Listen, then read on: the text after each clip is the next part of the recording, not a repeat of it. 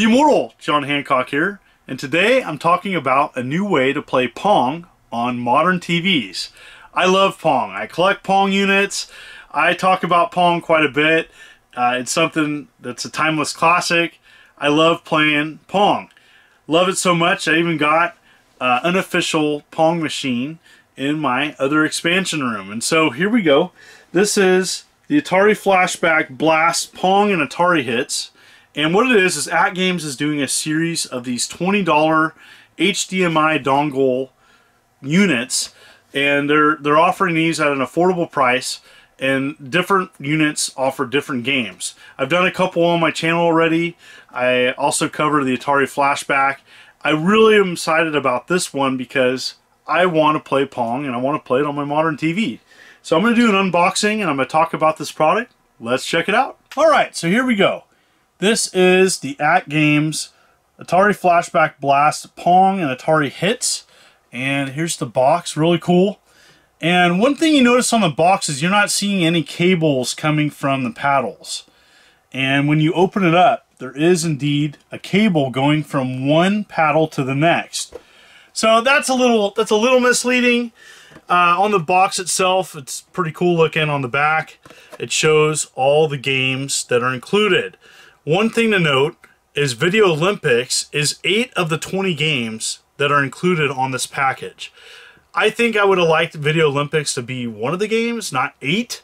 It looks like it doesn't have the arcade version of Pong, which I think is kind of a missed opportunity. It would have been nice to have the arcade version of Pong on there. Comes with a simple manual. It explains how to hook it up. And it has, like the other one I talked about on my channel, the Pac-Man. You have this little tiny unit, and you plug this in to your TV. Now you do need to have a USB cable or another way to plug this in. This is the power cable, and if you don't have that connected to your TV, this cable is really short. So that's a little downside of that. So this takes power. This is the tiny short cable that is used for power, and you have to hook that into a USB outlet. And if you don't have that, you have to get a longer cable somewhere else. That's a little cumbersome. Here's the paddles themselves. So 2 paddles. They look like the classic mold of the original 2600. They feel a little light. This one is the first player. It has a little button on it. They turn it on and then it'll have a blue light. It does have menu and rewind and some buttons on top and a button on the side. There's actually the rewind buttons on the side. One of the paddles takes 2 AAA batteries, and that's how this is powered. And so I don't know how long the batteries last, and they are wired. The cable seems fairly long in length, but yep, comes with stickers. And here we go. Let's check it out. So when you turn it on, this is the Atari Flashback Volume 3 Blast.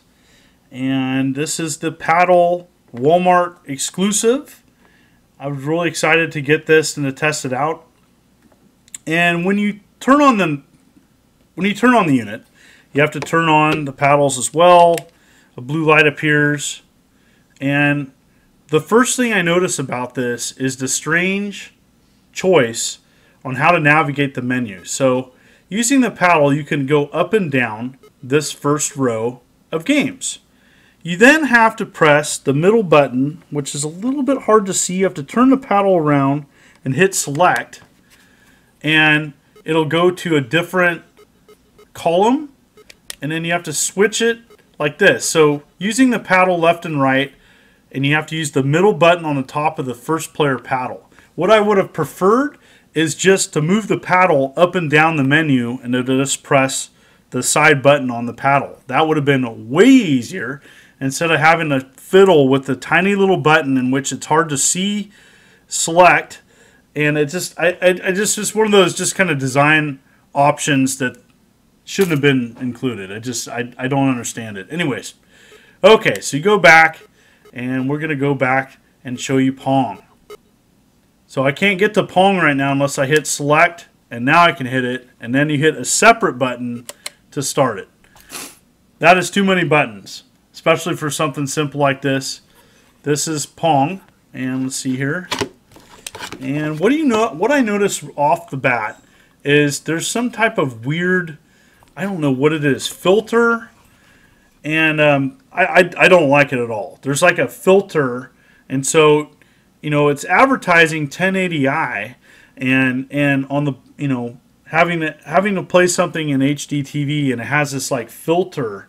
I don't like it at all. I wish that hopefully AdGames is aware of this issue and they're doing something about it. I don't know when it's going to be fixed though, but I noticed it off the bat and don't like it. So this is Pong, and there can be two-player version. So the first player is actually the second controller, and so you can choose different versions. And so by pressing select, this is 2. This is 3, so there you go. This is the two-player version. Who wants to help me play this? Me! All right, come here.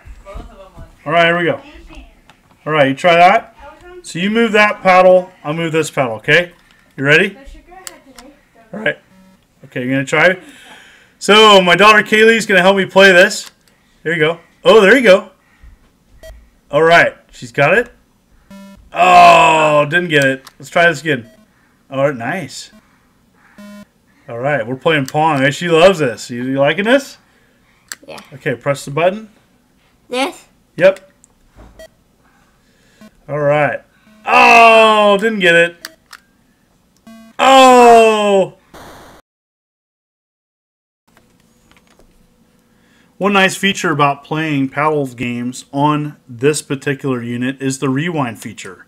So just in case you die, you can press rewind and it goes back.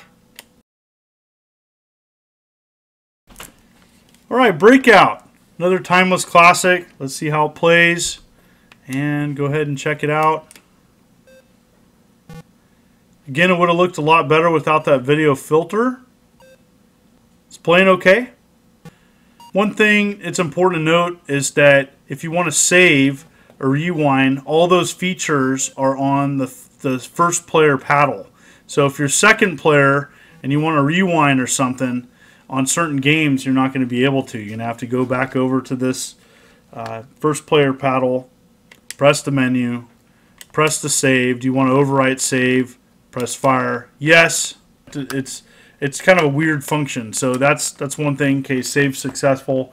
It's nice to see Stunt Cycle as one of the games on here.